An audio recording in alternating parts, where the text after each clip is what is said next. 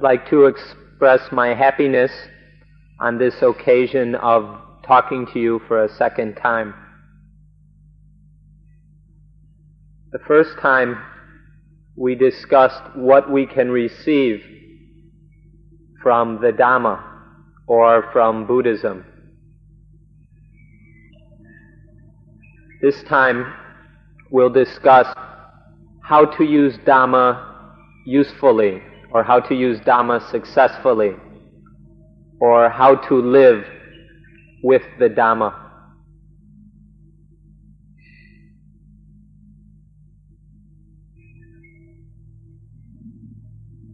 When we talk about the Dhamma, we mean knowledge that must be practiced. Knowledge that must be practiced. When we talk about this thing that must be practiced, there are four important things that we must understand and know about. These four things are sati, mindfulness, sampajanya, wisdom in action, samadhi, concentration or one-pointedness of mind, and panya, wisdom. All of you, when you consider these four things, will be able to see that you have caused all four of them to arise through the practice of anapanasati, mindfulness of breathing. So now we will talk about how to use these four Dhammas and we will discuss this in detail.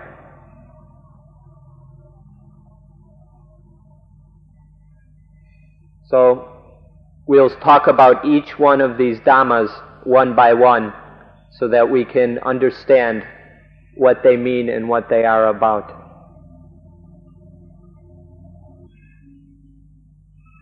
Sati, or mindfulness, awareness, means to recall or to think of, to be aware of the things that we should be aware of or that we should recall. And to do this very quickly, extremely quickly, like an arrow. Another way we can talk about sati is as a vehicle or a transportation mechanism of the fastest kind, the fastest transporter that there is. But the kind of transportation we're talking about here is not of physical things. We're talking about the transportation of wisdom. So sati is able to deliver wisdom extremely quickly, and it is able to do this quick enough for our needs. And when we've been practicing anapanasati, then we have trained sati, mindfulness, in a very complete way. The second Dhamma that we're talking about is sampajanya. Sampajanya is wisdom in action, wisdom being used, wisdom functioning to take care of problems. Sampajanya is wisdom that is right where it's needed, right there at the site of the problem, in order to prevent the problem from arising or to take care of it if it has arisen.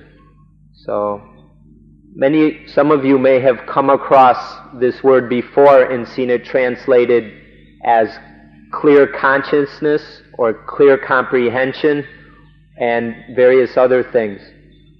But now we're calling it wisdom in action, wisdom that's being used.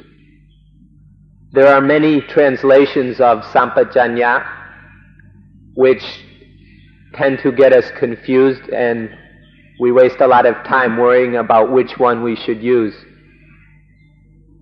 We recommend wisdom in action, but even better than using this translation is to learn the Pali word,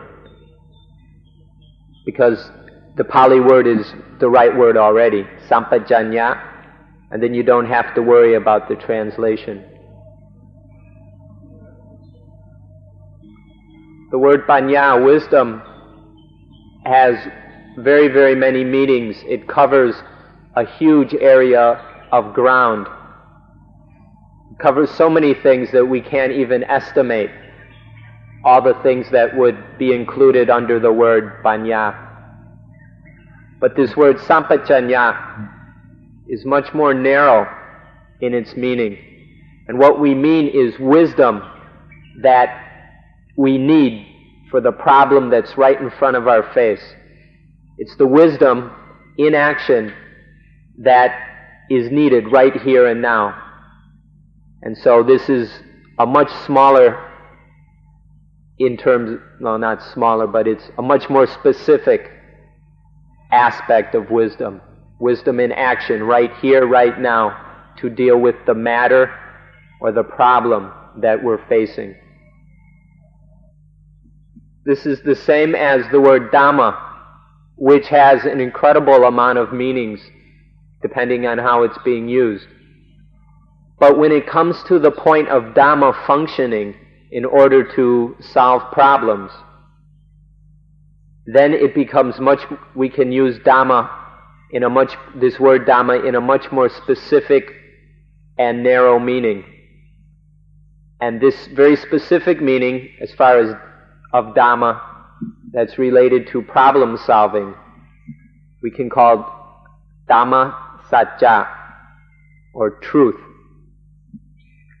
We can compare this with our medicine chest in our house. The medicine chest is full of all kinds of different pills and ointments and drugs that we use, and we store them up. But when we're actually sick or hurt,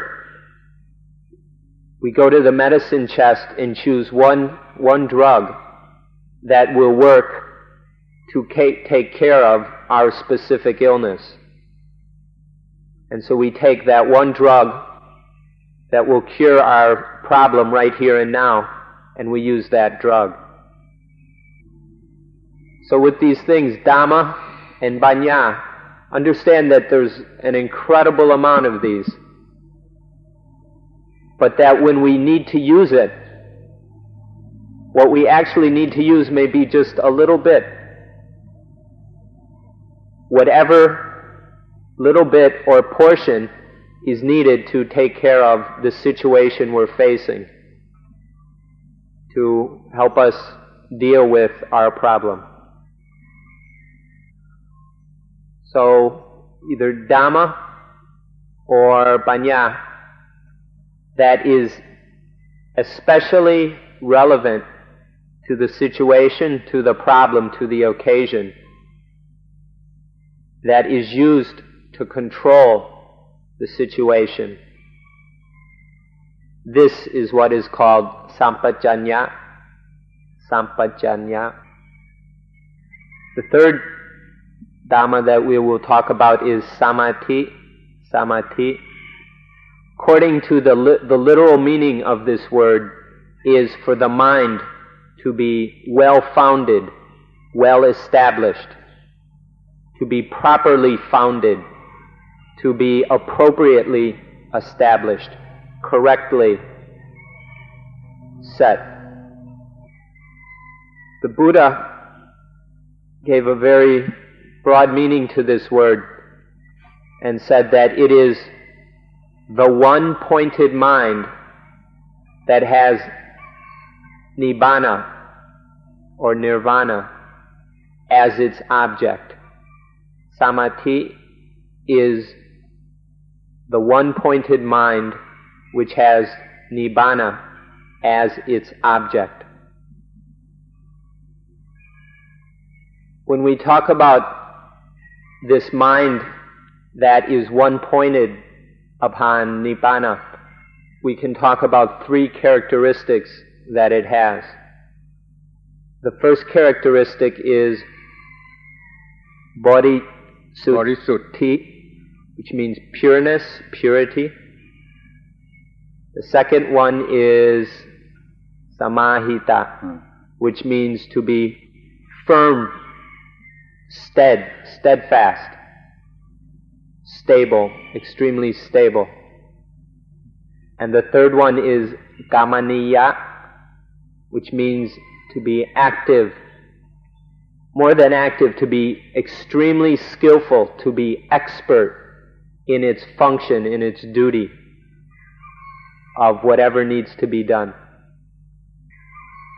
So if you want to know whether the mind is in a state of samadhi or not, you can examine it, check out the mind and see if it has these three characteristics: purity, firmness, stability, and active, very skillful, expert activeness.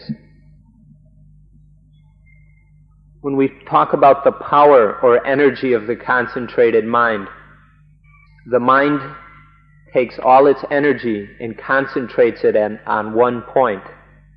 It's like when we take a magnifying glass and we focus the sun's rays on one very small point, so that this point can start a piece of paper on fire, because the sun's rays are concentrated in one spot. This is what the concentrated mind is like.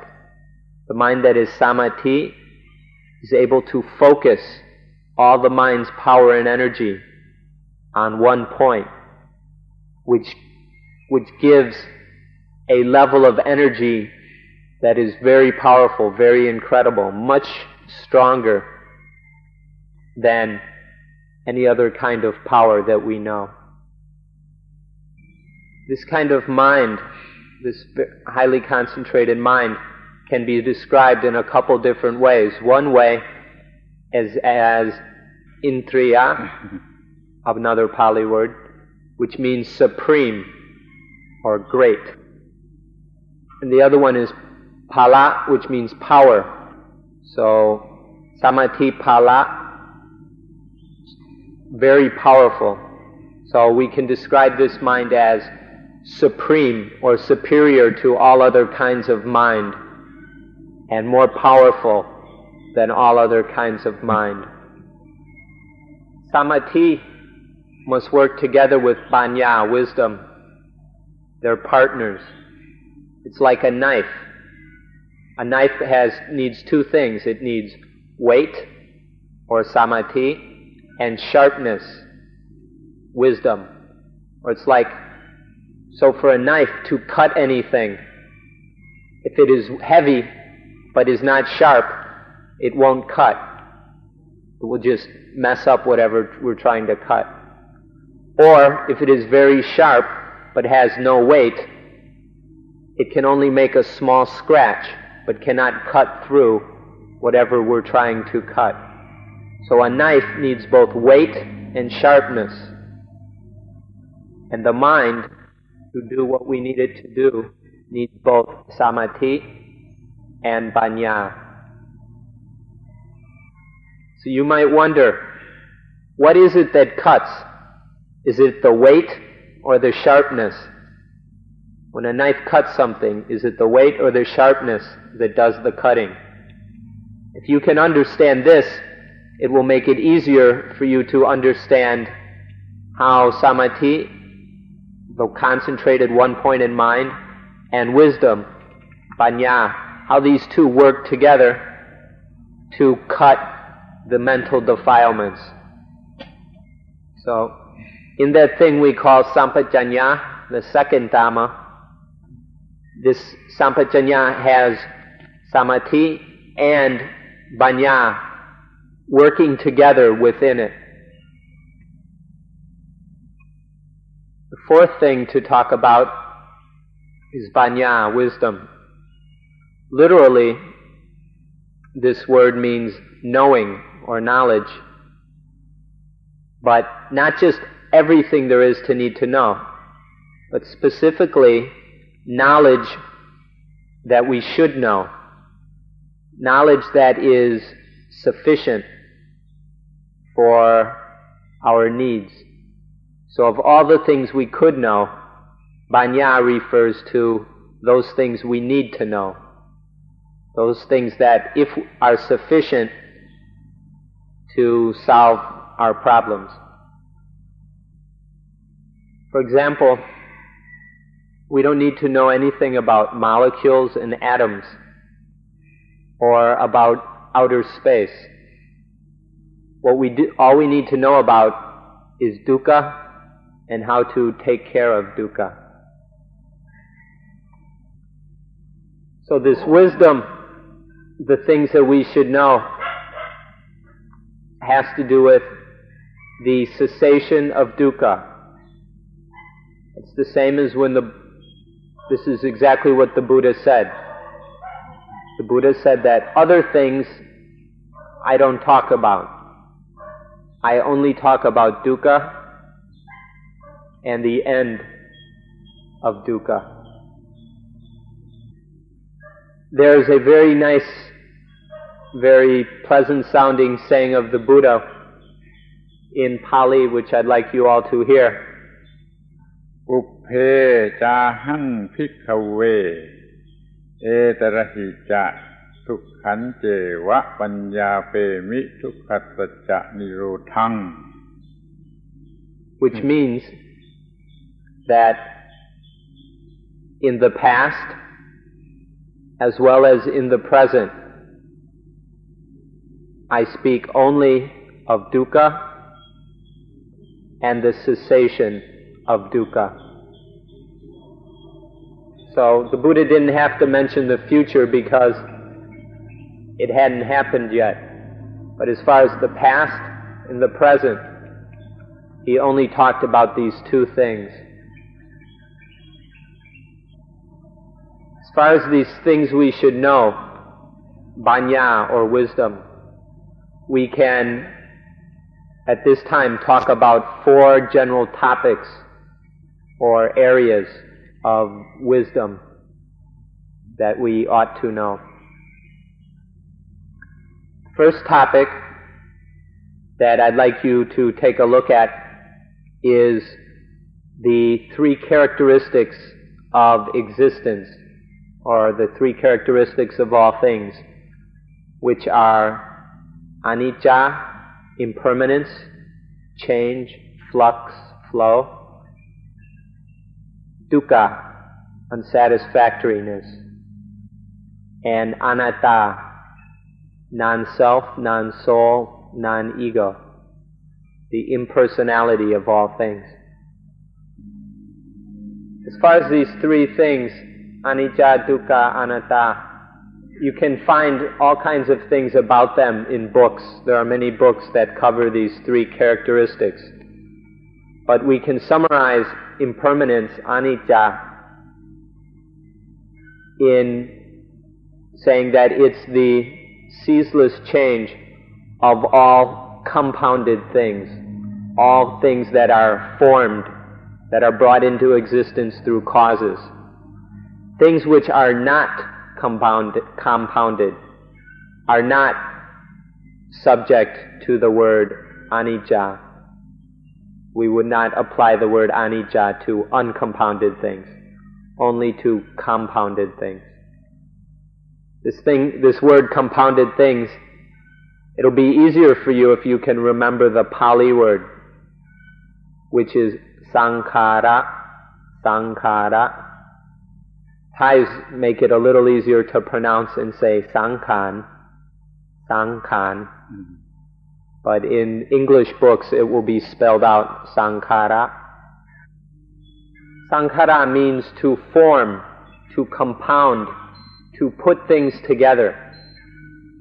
It's the condition or the activity of all things, of all these things, such as these trees, that are taking different causes, different things, and putting them together which gives rise to other things, newer things.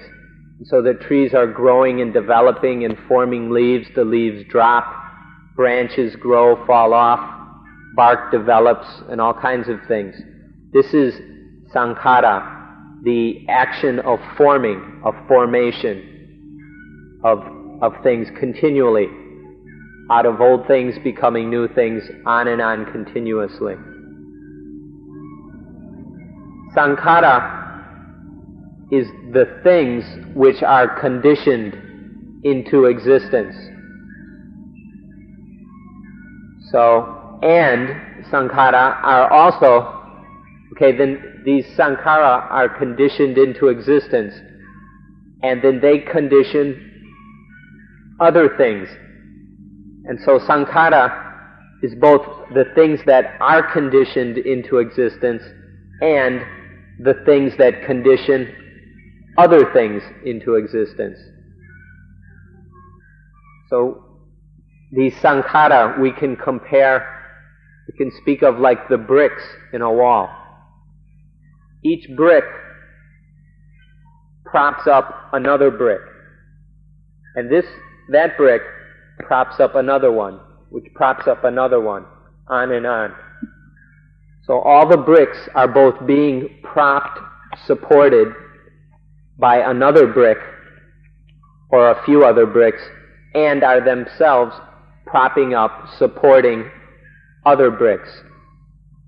So these sankhara has this wide kind of meaning, both what is conditioned and what conditions other things. And it is both the verb to condition, the act of conditioning, and it's also the things which are conditioned and which condition. So it has very broad meaning. So sankhara has three meanings. First meaning is conditioning, forming, the act, the activity of conditioning or forming. The second one is things that are conditioned, that are formed. And the third meaning is the formers, the conditioners, the things that condition other things. So this first meaning of sankhara, conditioning, forming, you have to come to know that it's in everything. That without this condition of forming, of continually things forming and forming other things and conditioning other things, without this there would be no existence. There can only be existence through this continual, ceaseless conditioning and reconditioning. But sometimes this conditioning is very fine, very subtle, and we don't see it. Or it may be hidden, like in this rock here. There is ceaseless conditioning going on within that rock, but when you look at it, you might not see it with your eyes. But we need to come to understand this. If you look at this rock, you may have difficulty seeing the conditioning. So leave the rock alone and look inside yourself. Because within, this conditioning is going on constantly, and we can see it. We can see the conditioning, we can see the things that are conditioned into existence, and we can see the things that cause the conditioning of other things. So by looking in, we can see all these things. We can see the conditioning of what we call the body aggregate. We can see the feelings, which we talked about last night. We can see this being conditioned, the feelings. We can see the conditioning of perceptions, of the distinguishing of this and that with different names and labels. We can see the thinking that is conditioned constantly. We can also see the conditioning of consciousness. So these 5 5 groups, these 5 aggregates of existence, we can see the conditioning of each of these just by looking inside. We need to look at the contact points, the transmission points, such as the eyes, the ears, the nose, the tongue, the body, and the mind. And when these transmission points, these contact points, are functioning, at that moment of their function, then there is conditioning going on, and we can watch this conditioning. So when the eyes are in the act of seeing something, we can watch this process and watch the conditioning as it happens. And the same with the ears and hearing, the nose and smelling, and so forth.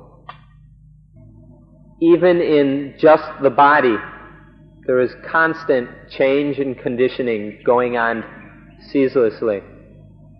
Even our cells are dying and being replaced constantly. And eventually all of them are replaced. So just by examining the body, we can see this conditioning going on all the time. In this body are the 6 internal sense organs, the eyes, ears, nose, tongue, body, and mind. And then there are the objects of these senses: sights, sounds, odors, tastes, physical sensations or touches, and mind objects. When the internal sense base, such as the eye, makes contact with the sense object, such as a sight, when this contact happens, there is conditioning. When these two come together, there is conditioning. And we call this specific conditioning phassa, or contact. This conditioning right there at that meeting of eye and sight, or ear and sound, and so forth, this is called phassa, and it is the beginning point of all the conditioning. So after this contact between the sense organ and the sense object, there's contact. Phassa is conditioned. This phassa conditions feeling. And then the feeling goes and conditions perceptions. Different kinds of perceptions. Wrong perceptions and possibly right perceptions. These perceptions further condition thinking or conceptualization.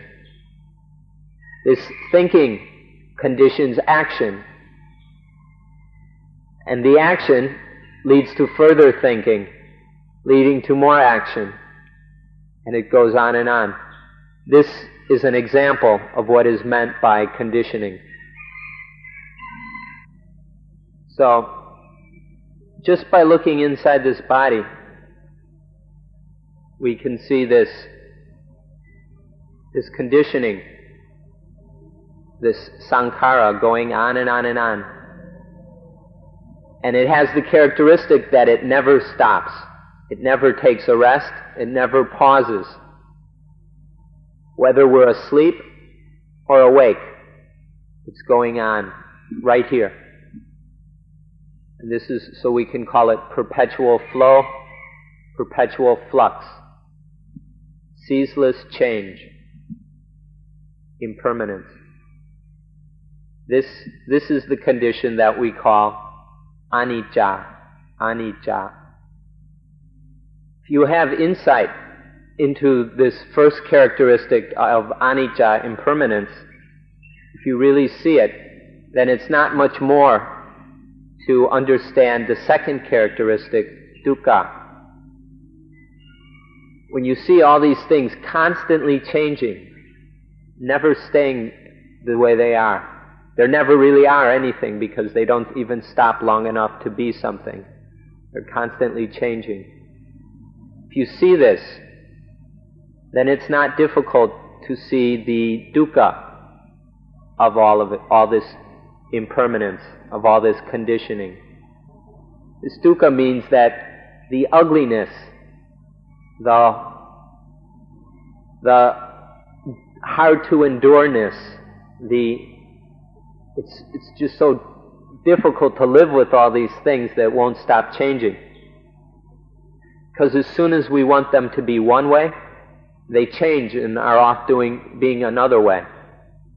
Or if we have something we like, that we love, before we know it, it changes into something else. So these things are always causing us dukkha, because they won't stay still, they keep changing. So whatever we want, it's never there. It's always becoming something else. This is the second characteristic, dukkha. So once again, we can see this within ourselves.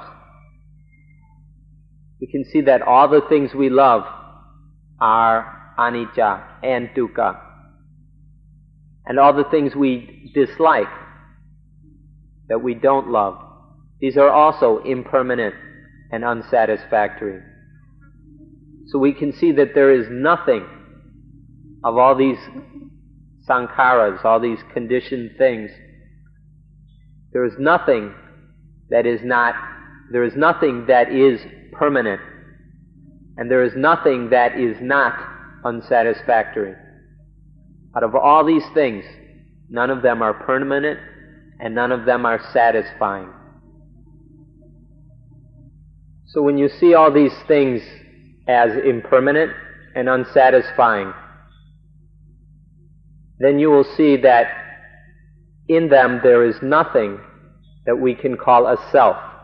There is no permanent, unchanging, abiding entity amongst all this change and conditioning that we can call a self, that we can call myself, or I, or my thing. Nowhere is there any self-permanent, any permanent self-entity like this. So you'd best come to see that these things are not self, not anything, no permanent I. So instead of seeing a self, all you can see is perpetual flow, ceaseless change. And these three things, these three characteristics, impermanence, unsatisfactoriness, and non-soul, non-self, or anicca, dukkha, anatta. These three characteristics are what we mean by paññā, wisdom. Understanding these three characteristics are the knowledge that we should know. They're the things we need to know. So this is one of the topics of paññā. The second topic under the word paññā is suññata, voidness or emptiness. When we come to understand the first three characteristics that made up the first topic, it's not so difficult to understand suññata, voidness.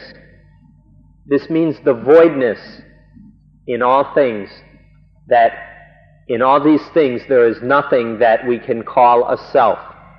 There is nothing that has the meaning of being a self. All these things are free of self. So to see this is suññata. And suññata is like the joining point, the summarization of these three characteristics. Suññata sort of covers the other three, these first three. So this word suññata has a very good meaning, very useful, fairly easy to get a hold of.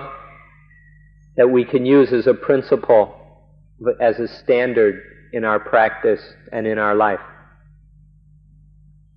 So sunyata, if we understand it on the Dhamma level, voidness, on the level of awareness and wisdom, not on the physical level, then we will understand it properly. When we say voidness, we're not saying that things do not exist, that there is nothing here. That's nihilism. And that nihilism is not the meaning of sunyata. We're talking on the level of wisdom, not just on the level of physical things. Sunyata on the level of Dhamma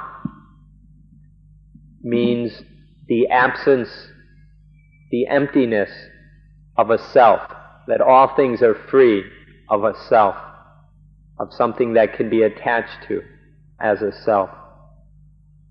This higher Dhamma meaning of sunyata encompasses and gathers together the first three characteristics, anicca, dukkha, and anatta. And it is this kind of knowledge that we need to destroy the mental defilements which cause all our problems. When we see voidness in the things we love, well, then we don't love them. When we see the voidness of the things we hate, then we don't hate them. So there is no longer love and there is no longer hate. There is no longer liking, there is no longer disliking. This is the result of seeing voidness in things, to genuinely and truly see voidness in things. And then we are neither over here or over there. We're in the middle, we're balanced, we're centered in truth. So when we're no longer liking these things and disliking, then we are free of even happiness and dukkha, of sukha and dukkha. We're free of these and we're in the middle. This is the meaning of emptiness, of voidness, and the result of seeing it. And if we do not fully see emptiness, then we will still love some things and we will still hate other things. If you're loving things, you're going to hate some other things. If you're hating things, you're going to love some things. They come together. But if there is complete understanding of sunyata, there is neither loving or hating. When there is still loving and hating, there is still attachment to things. The mind is a slave to these things. It's under the power of these things that we love and hate. But when there is complete understanding of sunyata, when there is no longer loving or hating, then the mind is free. The mind is no longer a slave to these changing things. This is freedom, the result of understanding voidness. And voidness is a synonym of nibbana. So if you've been wondering what nibbana is, it's sunyata, emptiness, voidness of self. And so, when we're empty, when the mind is empty, there are no mental defilements. When there are no mental defilements, there is no heat. When there's no heat, then we're cool. Nibbana means cool. So, when there is emptiness, then there is nibbana. The Buddha said, you ought to view the world as empty of atta and attaniya. Atta, self, ego. Attaniya, of the self, belongings of the self. So we all ought to see this world, see the world, as free of self and things of the self. This is the second topic of Banya. The third matter or topic of Dhamma that needs to be understood is Itapajayata. Itapajayata is this being, this comes into being. This arises, that arises. This arises, that arises. This arises, that arises. Or this coming into being, then there's this coming into being, and this, and this, and this, and this. On and on and on. It's the same matter, the same thing to understand as paticca samuppat, or dependent origination, which you heard a little bit about the first night. Dependent origination or causal origination, it has a few different translations. They're the same thing. And you need to understand this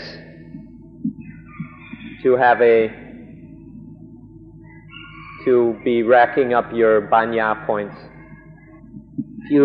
If you realize Itapajayata, then you will see that everything in the world is flowing. It's always flowing, constantly. It's just a flow, on and on and on and on. To see this is to see Itapajayata, this third topic of wisdom. This Itapajayata has all kinds of different details, and it's a very long and complex thing, especially when it's described in the way of paticca samuppat. And we don't have the time for that now, so you may have to go to a book and do some reading to begin to get an idea what this is about. The fourth topic of wisdom is tathata. Tathata, suchness or thusness. It means that everything is just that. It's just what it is.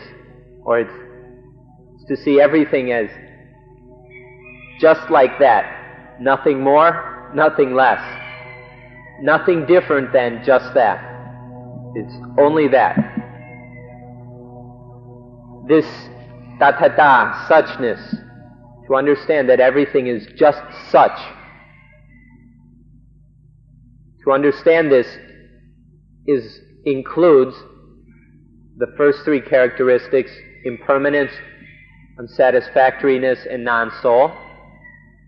It includes emptiness, and it includes Itapajayata, the law of cause and effect.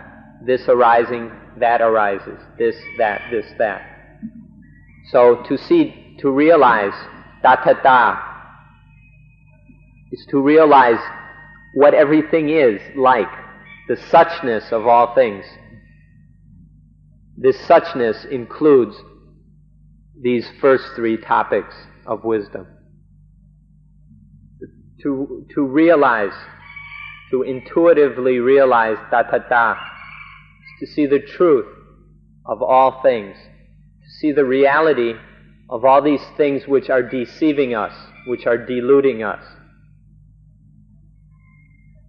These things that are deluding us are all the things which give rise to meaning in us, the meaning of opposites, of oppositions, of duality. So all these things which we are seeing in terms of duality, these are all deluding us because we don't see the truth of them. We don't see the tathata, the suchness of these things. Therefore they delude us and give rise to dual meanings, dualities, pairs of opposites, this and that, liking and disliking, hot and cold, big and little, male and female, good and bad. enlightened and unenlightened. These, when we don't see tathata, we're always trapped in these oppositions, in these dualities, and then we can't see the truth of these things. And when we don't see their truth, then this causes the mental defilements to arise. And then we're in our problems again. So when we look, we'll see that good is a sankhara. It is a conditioned thing. We'll see that evil is also sankhara. It is conditioned. We'll see that pleasant feelings and unpleasant feelings, sukha and dukkha, are also sankhara. Hot and cold, left and right, all of these are sankhara, male and female. We'll see that there isn't anything that is not a sankhara. And when we truly realize that they're all just sankhara, we'll see that they're all the same thing, that they are all tathata. All things are just suchness, thusness. They're just what they are. We can continue on and say that heaven is a sankhara, and hell is also a sankhara. Heaven and hell are nothing but tathata, just that. So we ought to see that heaven, hell, good, bad, happiness, unhappiness,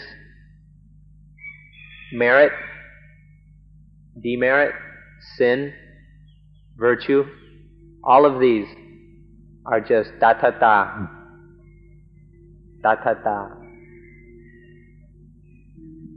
And we should raise ourselves above these things, above all this. So don't let all these dual things, all these dualistic pairs, come and possess and cover and oppress the mind. Don't allow these dualistic things to give rise to liking and disliking. Don't allow them to give rise to the mental defilements. All of this, these four topics, is what is known as panya, wisdom. This is the kind of knowledge we need. It is the knowledge that we must have to a sufficient degree. This is what is meant by panya, wisdom. We need to study both on the physical, material level and on the mental level, or the spiritual level, until there is enough wisdom, enough knowledge about things. Now we know about these four things, these four dhammas we began talking about. Sati, mindfulness; sampajanya, wisdom in action; samadhi, one-pointedness of the one-pointed mind; and panya. We know about these four things. Next, we need to know how to use them. We need to be able to use them. So now we come to the question of how are we going to use these things? How are we going to bring these into our lives, our everyday lives, so that these dhammas are an ordinary, constant part of our reality? How are we going to do that? The short answer is that we must live a life that has these four things. We must live with these four things. We should use these four dhammas by having them meet up with, having them encounter all the problems and situations which arise in our daily lives. So the way to use these is whenever there is a situation in our life that causes a problem, such as when the eye sees something, when the eye sees a sight, an object, then mindfulness, sati, goes to wisdom and brings some wisdom to the situation, brings the necessary, the needed wisdom to the situation so that the wisdom can function, so it can do its job and solve the problem as sampajanya. So when mindfulness transports or delivers wisdom to the right place in the right time, then sampajanya, wisdom in action, deals with that situation. It prevents the problem or it solves a problem that has already arisen. This is sampajanya being used. In that moment of sampajanya functioning, then there is also samadhi. The one-pointed mind is able to summon its energy, to focus its energy on this problem, on this situation, and give strength, give weight to the sharpness of the wisdom. And so that with this weight and energy and power of samadhi, of the concentrated mind, then the sampajanya can cut the defilements. It can solve this problem. As much to the degree that there is samadhi, to that degree wisdom or sampajanya will be able to solve the problem. The more concentration, the more mental power, the better, the more complete will sampajanya solve the problem. In that moment, we'll see that we are the most clever, the most brilliant person there is, because we are able to solve the problem that we have encountered right then and right there. And then we don't become enslaved to the meanings of dualistic things, all the various pairs of opposites that are deceiving us. We don't become their slaves. This is the free life.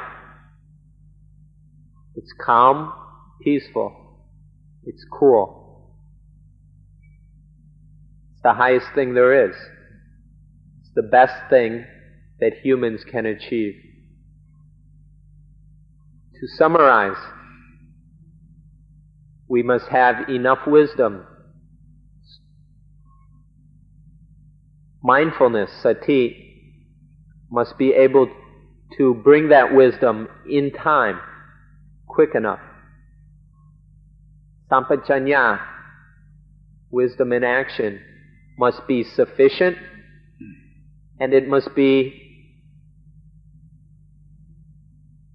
sufficient and correct. And samadhi, the one-pointed mind, one-pointedness of mind, must also be sufficient and correct. Then they are able to deal with every situation that may arise.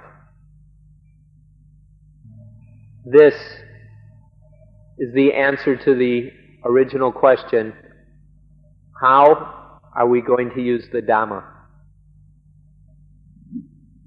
I hope that each of you are able to use this so as to justify